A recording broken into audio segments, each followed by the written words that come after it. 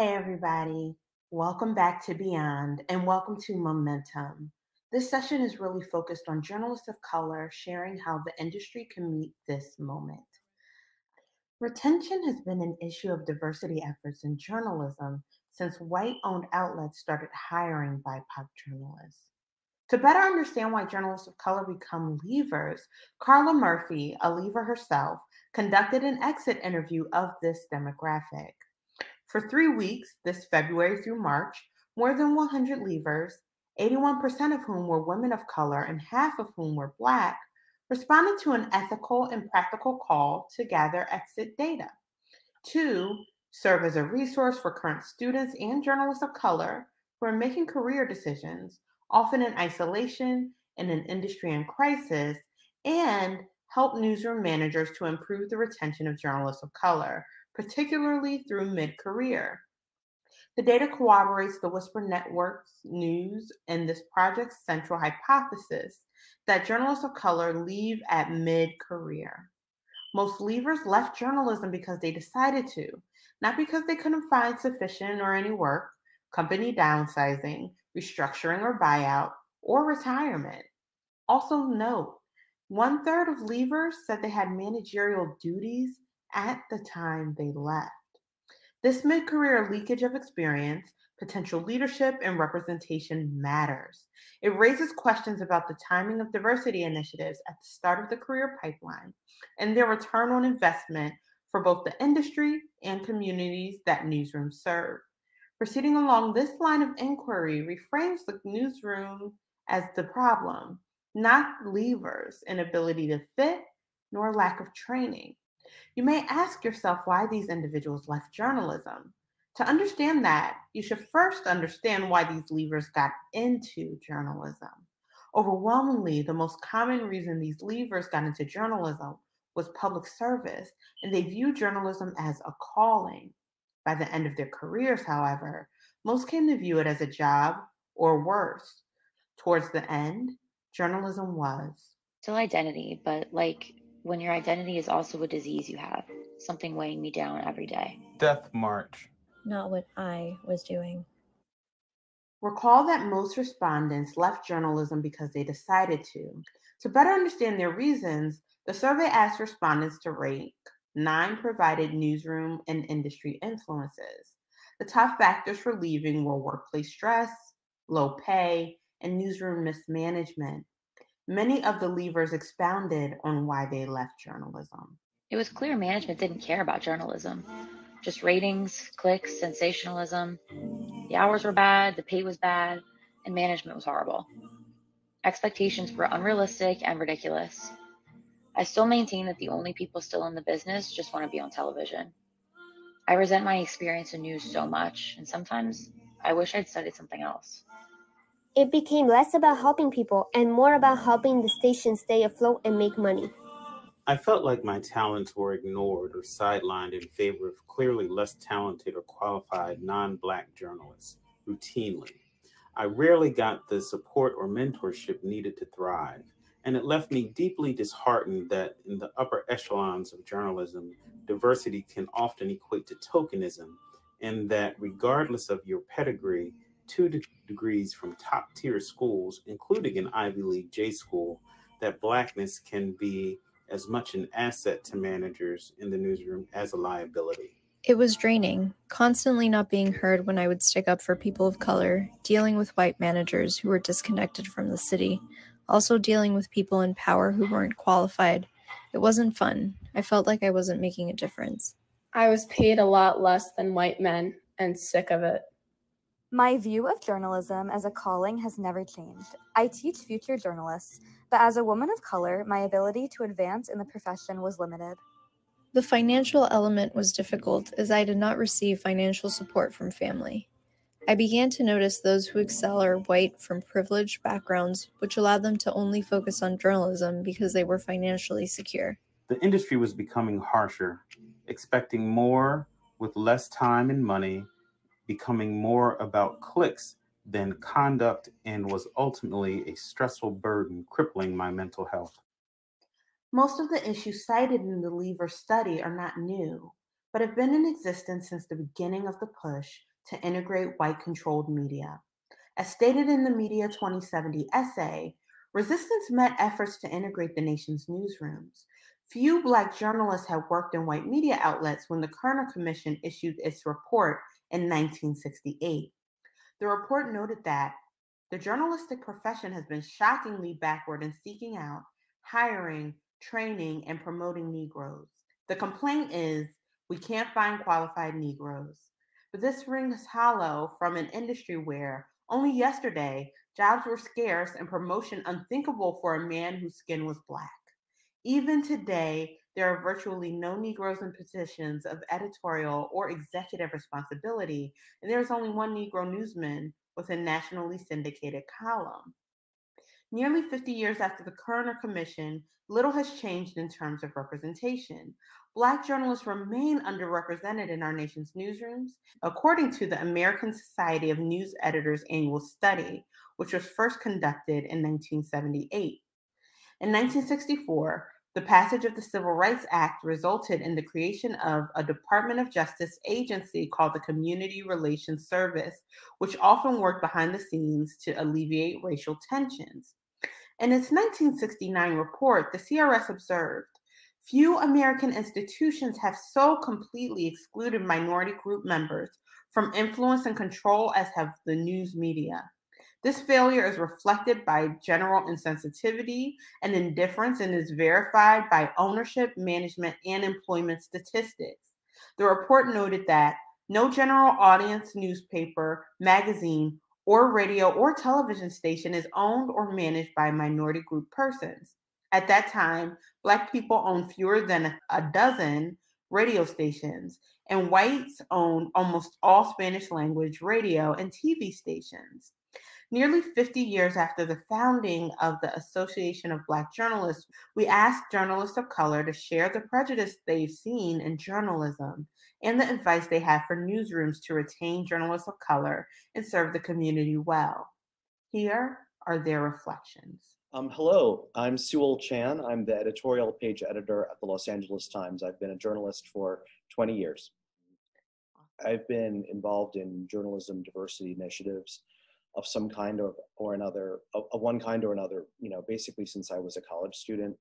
The Asian American Journalists Association for me was particularly helpful in getting me my start.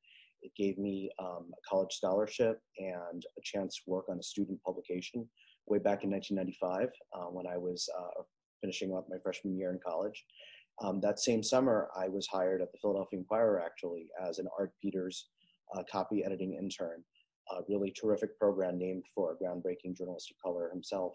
And I had a chance to work in the Inquirer newsroom, then located at Broad and Callow Hill, working on the city and South Jersey copy desk. And that was an incredible opportunity for me, and one really created for me. And the trail was blazed by the people of color, especially African Americans, who really came before us and were the first, the pioneering generations who tried to break into mainstream newsrooms and to try to make them more diverse, inclusive, and representative of changing America. Now, we all know, especially now in 2020, that effort has lasted well over a half a century, and it is really woefully incomplete. To read the words of the Kerner Commission in 1968 and its dire warnings about how the press needs to be more inclusive, needs to be more representative, needs to tell more voices, and to read that,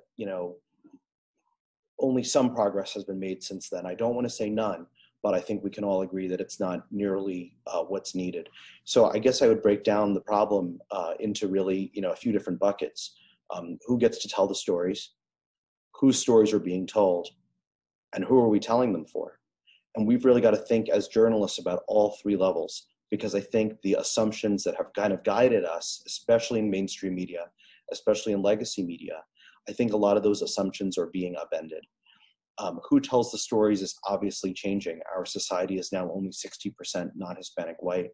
We're going to need a lot of journalists from different backgrounds to help tell the stories of America. And sometimes it gets framed as, do we just need journalists telling the stories of the communities they happen to come from? I happen to think that that's not true. I'm very proud to be Asian American, proud to be a New Yorker, came from a working class family. I'm also openly gay. But I actually have not, in my own career, really done that much writing about the communities that I'm a part of. I wouldn't mind doing that at all, but just my career has taken me in somewhat different directions. A mix of local investigative reporting when I was in DC, some foreign reporting during the Iraq War. I covered local news in New York City for many years. Then I ended up as an opinion editor and now continuing to do opinion journalism at the Los Angeles Times. So, it's not really about, it's not about pigeonholing people, but it's about broadening the range of opportunities to the maximal number of journalists. So that's who gets to tell the story. In terms of whose stories get told, I mean, that's pretty clear that America is so rapidly changing. And if we don't tell the story of American change, we're not going to be able to help our society make sense of that change. Now, I don't think the press is primarily the driving force behind the polarization in our society. I happen to believe that it's about inequality, about geographical polarization, a lot of different factors, erosion of trust in institutions, erosion of trust in elected officials. That's been going on many decades, and there's clearly a lot of blame to go around. I'm less interested in the blame than I am in the solutions. And I think that a free press can, through accountability and through accurate storytelling and holding power to account, can help heal America. And just as importantly, bring people of different communities together in a public square, because we desperately need spaces, both digital and physical, where we can communicate with each other, where we have trusted facts, and a diverse media is part of that. And then finally, which audience are we trying to speak to? I think that's a profoundly important question, and one that I've tried to give a lot of thought to the last few years. My whole career has been in kind of mainstream press. I think that's partly, I always like to say, I love newspapers, not because they're printed on paper and were started in the 19th century. That's frankly somewhat irrelevant. I love newspapers because they still do the bulk of original accountability journalism in America in service of our democracy. They're not the only ones. We have a lot of nonprofit newsrooms, a lot of digital-only news sites, a lot of innovation going on in this space. But we can't forget that newspapers are still part of the pillar, part of the center of the journalism ecosystem. But that doesn't mean we've been flawless. We really need to look at where our institutions started, who they historically served, who owned them, and who were they for? Because if we're going to have a better future, we need to understand that we need to be building a multicultural, multi-generational digital audience today. In fact, we needed to start many, many yesterdays ago, but we certainly need to tackle that task with urgency right now. First of all, I don't doubt that the challenges are immense, because if we're being honest with ourselves, the digital transformation has left many newspapers under-resourced, understaffed, underfunded, undersupported.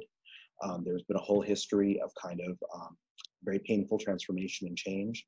A lot of newspapers were owned by chains. Newspapers like the Philadelphia Inquirer, like the Los Angeles Times, have now returned to local control, which I think is so important, because if the powers that be aren't there in the community, first of all, if the ownership and or the board of directors or the executive director, what have you, just being local is not necessarily enough. But in my view, it's an important starting point, because at least the people are in the community and have a stake in the community. Our newspapers are not, in the case of Philadelphia and Los Angeles, also Boston, Minneapolis, some other cities, we're not owned by a hedge fund or a private equity fund based somewhere else. We're kind of directed by people who at least live in our community. So that's a start. But we've got to, it's an all-in moment right now. We need guilds, and we need to harness the activism of the unionization movement going on in journalism, which I happen to believe can be a very powerful force, because it's a force for economic justice, but it's also a force for kind of really racial and ethnic diversity and representation. We need editors who are kind of enlightened, frankly, or trying to get it. I think one thing we've learned all from this year, we all have our blind spots. We all have our biases. We all have things we don't know. The goal is not to try to know everything and know everyone's perspective. That's impossible for any of us. The goal, however, needs to be curiosity, openness of heart and mind. That I don't know someone else's story or their narrative. I need to take the time to understand it, to have the sensitivity to recognize that I, as a manager, only really know what I know. And I hope, after decades in journalism, I know more than I did 20 years ago, but that doesn't mean I know it all. And especially if we're going to try to listen to our communities with empathy, we have to really approach our task with humility. And then, finally, one thing I'd refer to is, we have to take a harder look at our past. At the Los Angeles Times, one thing that we did One step, by no means the only step, was to take a hard look at our past from the 19th century, really up through recent decades, and look at the many ways in which the Los Angeles Times, let's face it, didn't speak for the communities of Los Angeles. It really, as we said, it was an institution that was rooted in white supremacy, and we apologized for it. And that's a very difficult conversation to have. It is true that, pretty much, obviously the people alive in the late 19th century are not alive today, but that's not really the point. The point is that as institutions, we have this continuity, and that the past is not really past.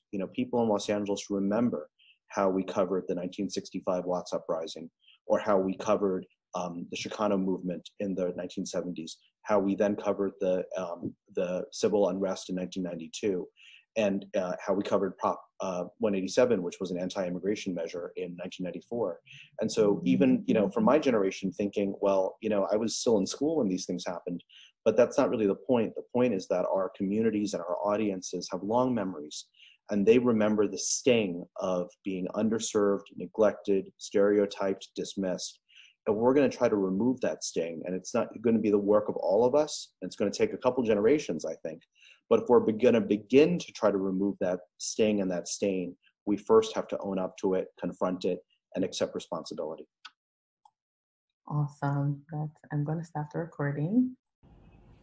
The anti-immigrant discourse, especially anti-Mexican and anti-Latino, which with Donald Trump began his campaign of June 16, 2015, put us as a community in the crosshairs of many races.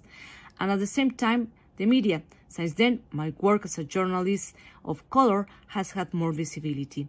Even as a freelancer, I received more job offers. I began to receive all types of invitations to speak about my personal experience as a Mexican immigrant and the problems I had to face. I appreciate these new opportunities that have been open to me to speak about our community. I hope they continue to come, but not only because of some particular political climate. I believe that as a journalist, we have a lot more to contribute beyond tragic stories of deportations or of the disparities that we suffer. We have many success stories as well. I also feel it's equally important that you know how we solve problems within our community economically, within the family, in education, physical and mental health, security and corruption problems.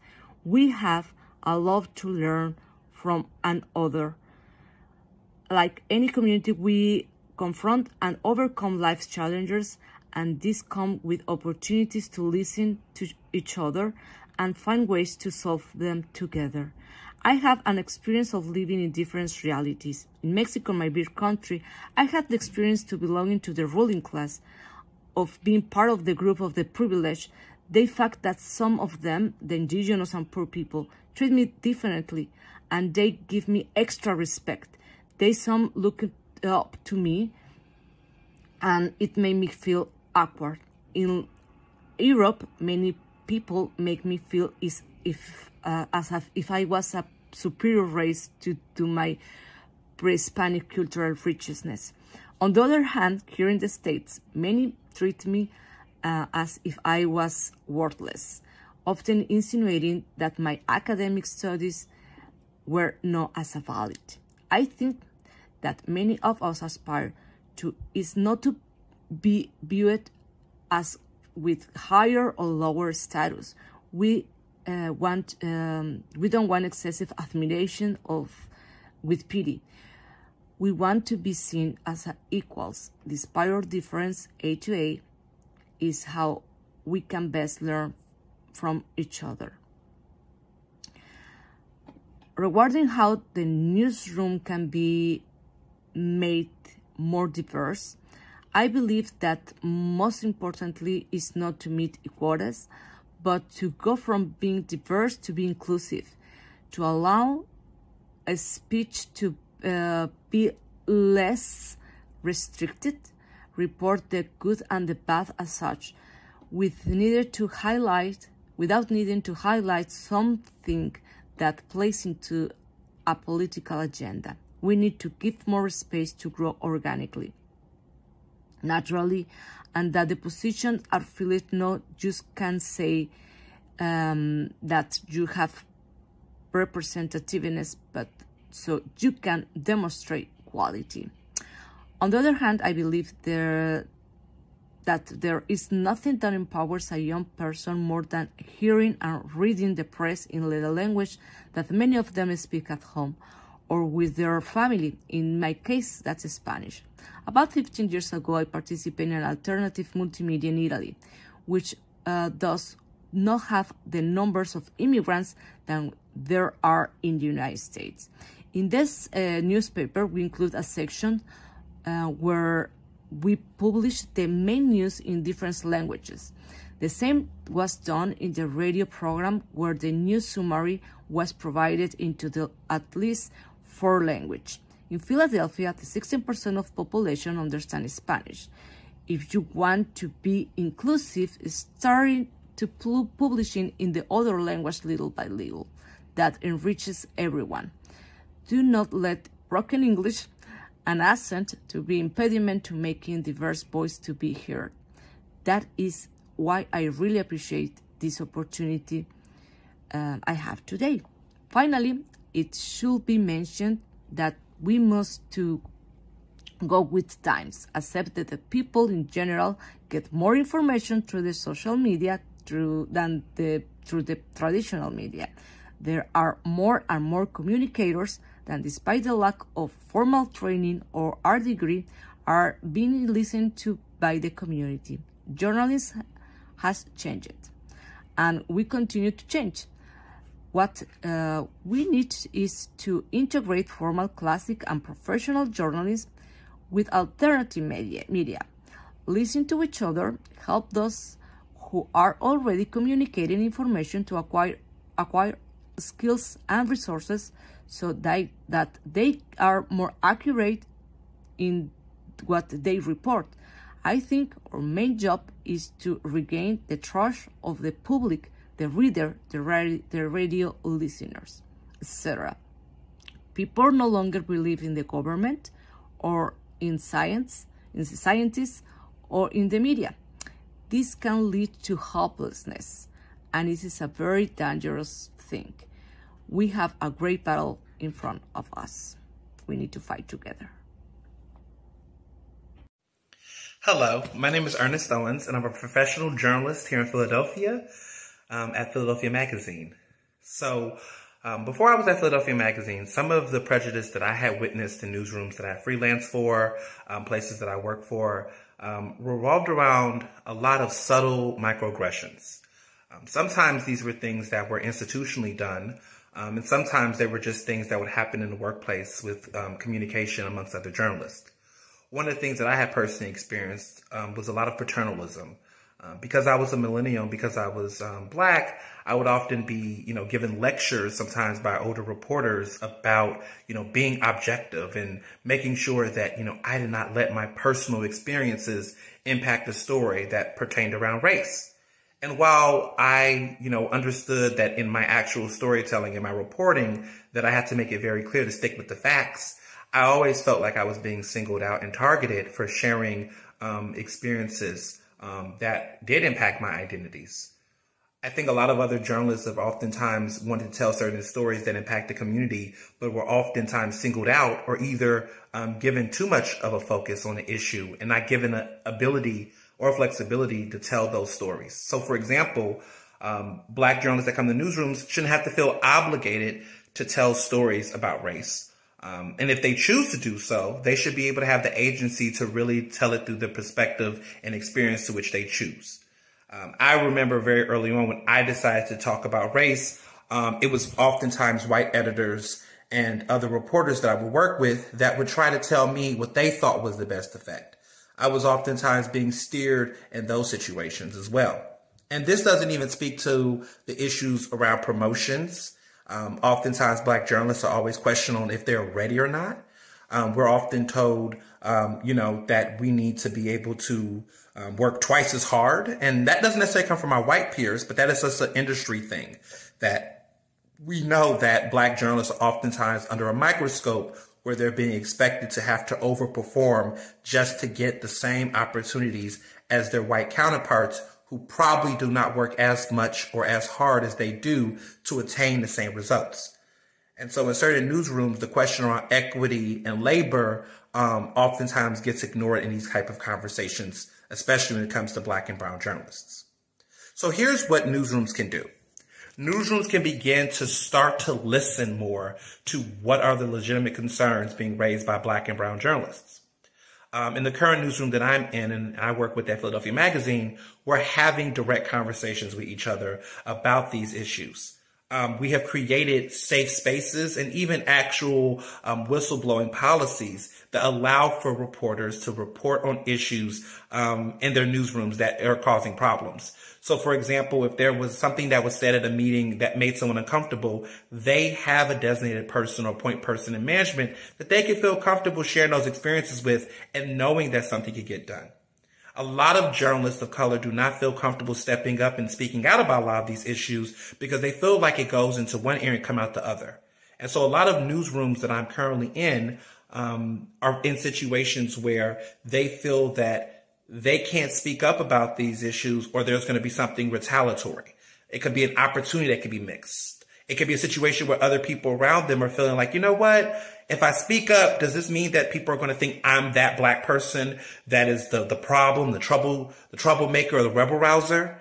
I have definitely had those experiences in various newsrooms that I've worked in where when I did raise the issue around diversity, inclusion, or issues around representation, that feeling of being singled out as the problem child or the difficult one creates a message to other journalists, especially those who consider themselves to be advocates and support the cause, that they too could be a pariah in the environment. So it's important for newsrooms to create a culture where people can freely express concerns without feeling as though there's going to be retaliation or that this might suppress their opportunity to participate in the company or get promotions. A lot of people believe that, in some ways, silence is a protection. And that's why we see these incidents that happen at the Philadelphia Inquirer. We see these incidents that happen at the New York Times because so many people get to a point where they feel so silent that then they react in ways that are more outspoken than they probably would have expected. So I think it's very important for newsrooms to really begin to create safe spaces to listen to people before they act. Because you cannot create policy, you cannot implement solutions and strategy until you create an environment that's conducive for people to be heard, to be seen, and to be actually amplified. That's my input. Thank you. Hello, my name is Martin Reynolds, and I'm the co-executive director of the Maynard Institute for Journalism Education. Very pleased to be here today, and thank you for the Lenfest Institute and Cheryl Thompson for giving me the opportunity to share a few thoughts about being a journalist of color in this mad, mad world. I guess what I really want to just share about this is just this notion that we are really in a moment right now. There's a movement in the streets, and there's a journalistic movement that needs to happen in our newsrooms. And the Maynard Institute is the oldest journalism training nonprofit dedicating to helping America's newsrooms reflect the diversity of the nation. And our founders, 9 journalists of color, newspaper journalists of color, who were really the first evers in their newsrooms, really were about integrating newsrooms. But now this conversation has really moved beyond that.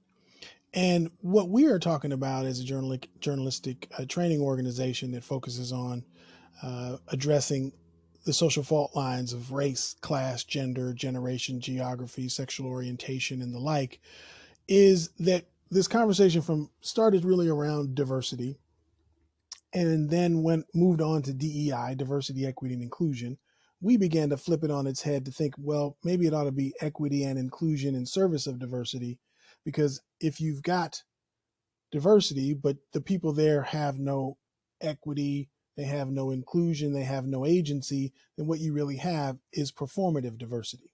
So then here we are, what happened with George Floyd, Breonna Taylor, COVID-19. Now, this isn't to say that there haven't been people struggling and fighting to get rid of racism in newsrooms for many, many years. I mean, the affinity journalism organizations like NABJ, NAHJ, and so forth were founded for that purpose, to advocate in service of this. But what we haven't seen to this degree, certainly in the 20 years that I've been in journalism, is these insurrections happening within journalism organizations by journalists of color themselves. That's an extremely powerful and critical development. But what we also, this time that has also helped us as an institute rethink our own proximity to this conversation around diversity, equity, inclusion, this conversation around equity and inclusion in service of diversity, to think, it's not really about inclusion. Because think about being on the schoolyard and people getting picked for teams. The first three people on either side, where everybody wanted all those folks on their team, but then the last two people on either side, you got included, but nobody really wanted you there. That's my point about inclusion. Inclusion is like tolerance. So what we as an organization are talking about, and also pushing forth through our work with the Vision 25 collaboration with ONA and Open News, is to push for institutions of belonging. Because when you belong, you can feel it in your bones. You can feel it in you're not the other. You can feel it in the equitable pay that you receive. You can feel it in the language that you can use in the stories you bring forth. You can feel it in the angles of stories that you can bring forth. You can feel it in the agency that you have to make change or to influence the approach of coverage or any other part of the journalistic enterprise. That is what belonging is. Belonging isn't looking over your shoulder and wondering if you should be here. It's knowing it, it's feeling it. And so as we talk about this and my concern is, are journalistic institutions ready to do that, ready to embark upon that? I don't know the answer, but I do know the implications for not. We are already living in a society that is more and more polarized, and there continues to be a deep level of distrust towards us in the media. That is only going to accelerate. And at times where there's an effort to do more subscriber revenue models, essentially get people to invest in the journalistic enterprise, that's not going to happen if they don't see themselves and if they don't feel like they belong in the coverage in which we are producing. So my suggestion is to think about an institution of belonging and then work back from that around strategies and tactics to get there. With that, I thank you. Again, this is Martin Reynolds, Co-Executive Director of the Robert C. Maynard Institute for Journalism Education. Stay positive, test negative.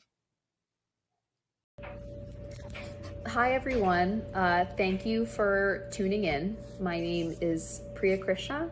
I am the author of the cookbook Indianish, and I am a journalist who contributes regularly to the New York Times food section, among others.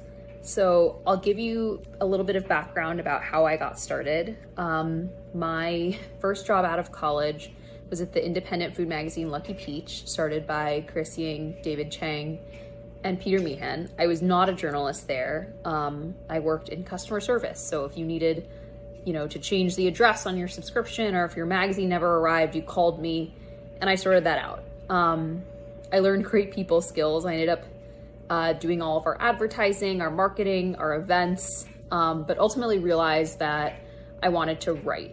I didn't know how I was going to write or what I was going to write, but right off the bat, I think once I entered the food world, I realized that there was a dearth of voices of color in food. It was a lot of white writers writing about their lived experiences. If chefs of color were covered, it was often by a white writer. The writer would then write the story through a white lens or white perspective. And I started to think about how I can center marginalized voices in my writing. And I've come to realize that centering marginalized voices isn't just about the subjects of your stories, though I have made a really strong effort to cover a diverse array of people and places and things and foods. But I think it's also about using your power and your platform to elevate other marginalized writers, photographers, illustrators, etc. to the forefront. I think there tends to be a real crab in the bucket mentality among people of color, where there's this idea that only a few of us can succeed when there is in fact space for all of us. And I think a lot of that is born out of the prejudice that we've all experienced at our jobs. So, you know, for example, at other magazines that I would work for, I'd be sitting in pitch meetings and I'd be surrounded by a mostly white staff. And I noticed what types of ideas had people's heads nodding. It was mostly ideas around pizza, around burgers, around roast chicken. That was sort of seen as the most desirable food to cover. So not only were there not that many POC in these meetings, but I noticed that like the people that ultimately made the decisions, the leaders at the top, those are all white as well. So like you'll note that this form of kind of racism and bias is not blatant. It's not necessarily obvious at first glance, but it's like deeper and more, I think, more insidious. It was things like, you know, only being allowed to cook Indian food on camera when I did video at Bon Appetit, not being treated like a multidimensional person who had variety of interests beyond just Indian food. You know, this ended up with not only me getting to do less of what I wanted to do, but being paid less than my white counterparts. My white counterparts were allowed to cook whatever food they wanted. We had to stay in our lanes. I've also noticed that people of color are often asked to do extra explanation, substitutions, explaining ingredients, sort of trying to make their recipes feel accessible to the mainstream, but my mainstream editors really mean a white reader. I think these are all examples of sort of bias that show up in the type of journalism that I do. So if I were to give advice for newsrooms, I would say understand the difference between diversity and equity. Putting POC on staff is not enough. Equity means that POC voices are at the forefront, that they are leaders at the company, and that those perspectives are centered. And for me, I think about how, you know, to me, an equitable workplace is one where, you know, roast chicken is not the assumed norm of every household, that we understand the diversity and plurality of spectrums of what American cooking looks like. So that is my hope, is that we have more people at the top of mastheads who look like me. Hello, my name is Vanessa Maria Graber, and I am the New Jersey News Voices Manager at Free Press, a national organization that works on media policy and reform, and also on the future of journalism. I am also a board member of our local chapter of the National Association of Hispanic Journalists. And for the last 10 years, I've been a producer at PhillyCam, both on their TV and radio stations. And as a board member of NAHJ, we often hear from our members, we hear their concerns, we check in with them to find out what's going on with them in the workplace.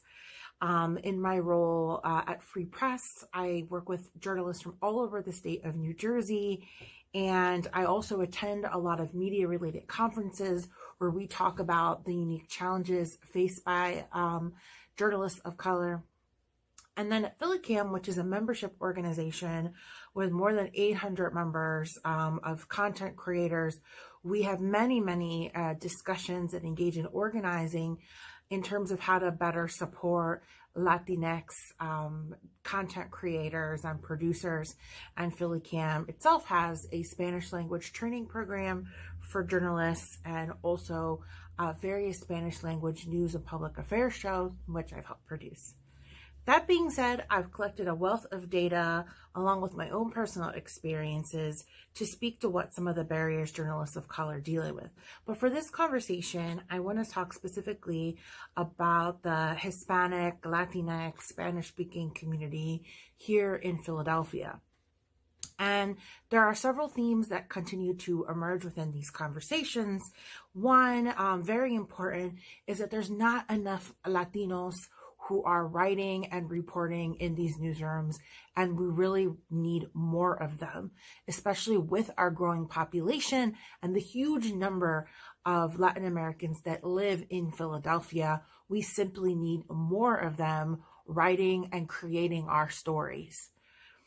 The second thing is that being able to translate and interpret in both English and Spanish is a very special skill, and it takes a lot of time and capacity. And managers and editors need to really understand how taxing it is to put interpretation and translation on working journalists. This is really a service that should be provided by professional translators and interpreters. Although if you had more Spanish-speaking reporters and journalists in the newsroom, the workload could be shared across staff instead of constantly coming to the same staff member to translate everything into Spanish or into English. And that there's a lot of differences in doing that, and you can't use Google Translate. And in the notion of just taking your content that's created for mostly white audiences or even Black audiences and running that through a translator and thinking that that is now content for the Latinx population, I think that is really a mistake to think that way. You need to create content specifically for that population in mind and understand what their unique and specific needs are. You can't simply take content and translate it and say, now this is content for the Latinx community. We know the difference, and many of us, in fact, are bilingual, and we can tell when content like that has been repurposed. Finally, I'll say is that we need more Latinos in management positions to be able to mentor, supervise, work well, and understand Latino reporters and journalists and content creators. Oftentimes, we have a lot of cultural insensitivity. We have racism and microaggressions, and this makes it really difficult for staff to pitch stories, to be able to tell them in the way that's needed, and not to have a lot of their content heavily edited and censored because their manager simply doesn't understand the culture or what's trying to be said. I think we also need to understand, lastly, that Latinos are not a monolith. There is a lot of diversity between our populations, which represent over 20 countries in Latin America and the Caribbean. And it's not enough to have one Latino journalist to serve a whole bunch of different communities. We really need to have a diversity of Latinos who are working there, and that includes Afro-Latinos, Indigenous Latinos, and multiracial Latinos. So those are the things that are really important to the journalists that we work with. They want to be understood. They want to be able to tell the stories effectively. There needs to be more diversity in both the kinds of Latinx staff that you have and in the kinds of stories that are being presented. And if you want to make content for us, ask us what we want and do more community engagement and collaboration with us in order to better understand these communities. I think a lot of the media outlets have not spent enough time talking to Latinos and spending time in our neighborhoods to be able to effectively serve our communities through your media content. So those are all the things that I would have to say right now. Happy to talk more. You can tweet me at NewsJawn or reach me at the conference. And I am interested in talking more, both with NAHJ, our organization that works with Latinx journalists, and all of you to improve the conditions in the newsrooms and ultimately better improve the content and serve our communities more effectively. Thank you.